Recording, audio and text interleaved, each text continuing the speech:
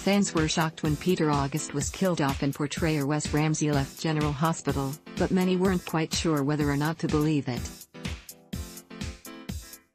And now it turns out that the actor is really just that good at his job, because he had so many believing he was done at the soap when, in fact, it was all a ruse to keep his big return a surprise. Peter was killed off in the June 3rd episode of GH, and although he made a couple of appearances in hallucinations and flashbacks, the show treated his exit as the real thing. But after it was discovered that Peter's body wasn't where it had been hidden, fans immediately suspected reports of his death were greatly exaggerated, and in the August 23 episode, Ramsey made his return to the soap, spying on Maxie in Nixon Falls.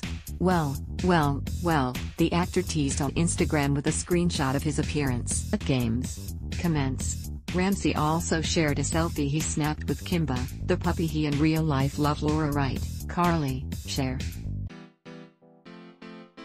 And on a lighter note, to help separate reality from make-believe, here was my real day today, he wrote. Just a guy and his puppy, working out together.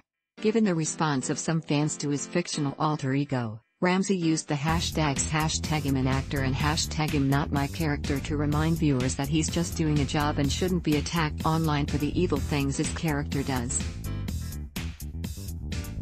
But he was also overwhelmed by the positive feedback from fans at his surprise return to GH. I'm humbled by all the positive responses from the fans today, he tweeted. GH fans always give you their truth. Well, I promise to continue giving you everything I've got to keep you entertained. And if the hashtag he used, #GetReady, is any indication, we haven't seen anything yet. So stay tuned to see what Peter gets up to next, and how far he will go to get his revenge. Ad block test, why?